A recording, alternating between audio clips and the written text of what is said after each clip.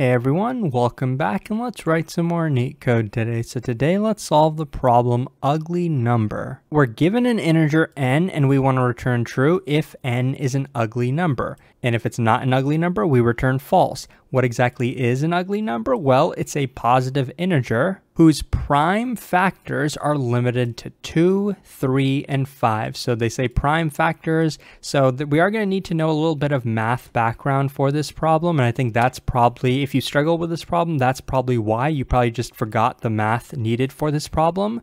So I'll give you a quick refresher on that. And then once we do that, the problem solution is actually pretty simple. The code is simple, just kind of understanding the math behind it is what we need to do. First of all, what are prime numbers? Prime numbers are numbers such as 2, 3, or 5, where the factors of these numbers, for example, what are the factors of 5? The factors are 1 and 5, right? Either it's itself or the value 1. Any number who has factors that are just itself and 1 that basically means that this number is a prime number. Now, what about 1 itself? Is 1 a prime number? By definition, no, 1 is not a prime number. So these are prime numbers. 6 is not a prime number because it has some factors, 2 and 3, right? Multiply 2 and 3 together, we get 6. So therefore, 6 is not a prime number, but 6 is an ugly number. As you can see on the left, we return true if we get n equals 6 because when we do the prime factorization of this number 6, we get these two numbers, 2 and 3, right?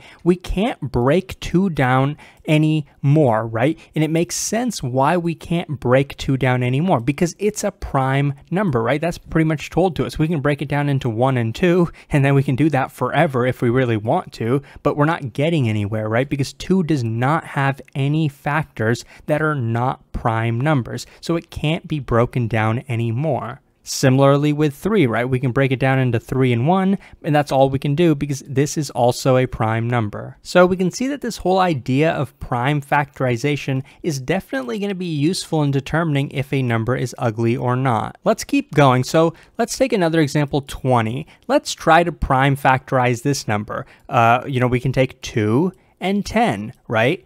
So now we've gotten some factors. If we multiply these two, we'll get 20, right? So these are factors of 20. We can't break down 2 anymore, right? But what about 10? This can be broken down into 2 and 5, right?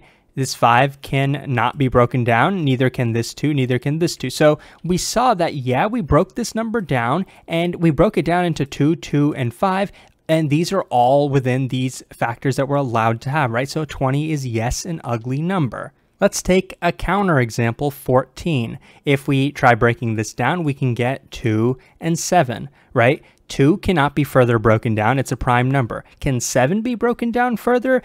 It is also a prime number, but this is a prime number that's not within the 3 that we are allowed, right? So this cannot be further broken down. So in this case, we return false. So now that we kind of remember what prime factors are and what they mean for numbers and for what we're trying to do, let's actually see how could we do this algorithmically. If we were given the number 20, we know that it could have factors that are any of these prime numbers, right? And if it does have a factor that is one of these numbers, then that means we can divide 20 by its prime factors, right? Let's try dividing it by 2 as many times as we can, right?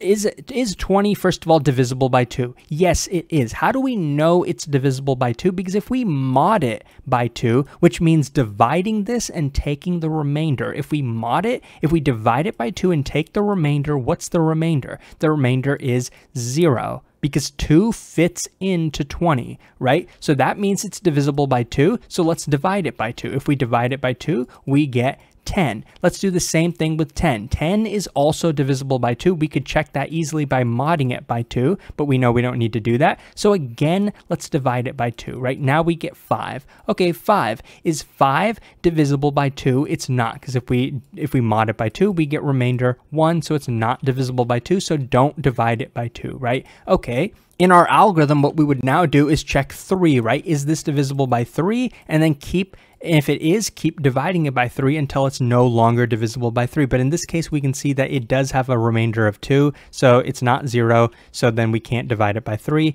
Now, lastly, what we would do is take 5 and check, is this divisible by 5? Yes, it is. So what does that mean for us? It's divisible by 5. Okay, let's divide it by 5. What happens when we now divide it by 5? We get a 1 value, right? And now if we try running any of these prime factors on and checking if 1 is divisible by them, we're going to get a false, right? So we can't divide 1 anymore into any of these 3. So now we've gotten to a value of 1. What does that tell us? Does that mean yes, it's an ugly number, or does that mean false? No, it's not an ugly number. Well, remember what I did at the beginning, right? I took 20 and then split it into 3 values. I split it into a 2, and then a 5, right? Meaning that these are the prime factors of 20, right? If we multiply these 3 values, we get 20, right? So if we divide it by all its prime factors, right, we were able to take 20, right, from here, divide it by 2, then divide it by 2 again, and then divide it by 5, right? And then we got a 1. That means that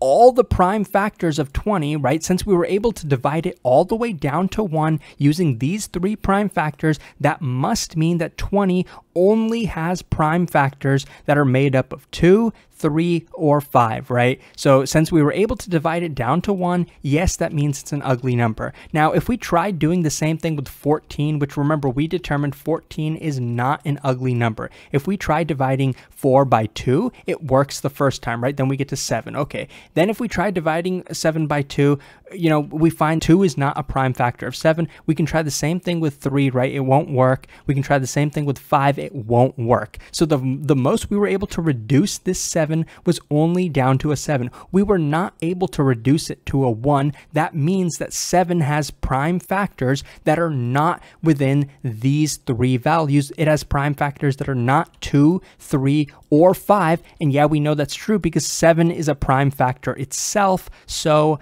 in that case, we return false. So that's the idea of what we're going to do. It takes a lot of math to understand this problem, so I'm surprised that it's marked as an easy. I would say it should probably be a medium, but it's probably easy just because the code is actually easy to write, but it's not easy to understand. So that's what we're going to do.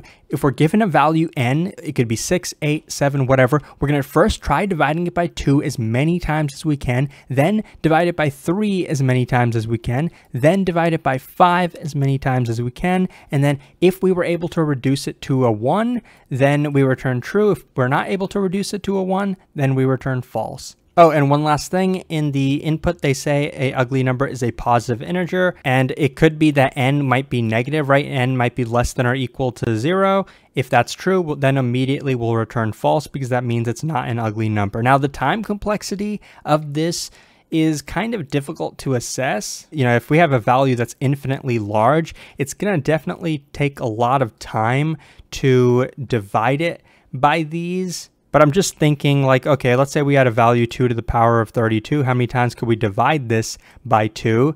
Obviously 32 times. So does that mean the overall time complexity is something like log 2, right? Because you could also say the time complexity could be log base 5 of n, but this one is larger. So if we're going by big O of n, I would say this is the time complexity, but I'm not even 100% sure. If somebody wants to correct me on that in the comments, feel free. But without further ado, let's jump into the code now. Okay, so now let's jump into the code. And if you made it this far, consider hitting that like and subscribe button below. It really supports the channel a lot. And I'd be surprised if some people even make it to the coding section because I've heard that people just watch the drawing explanations. But so in the code, like I said, if the number is 0 or negative, then we can return false immediately because an ugly number is just defined as being a positive number. And then continuing, we're going to do, just like I said, we're going to go through the 3 prime numbers that are stated in the input. So we're going to iterate through either 2, 3, or 5.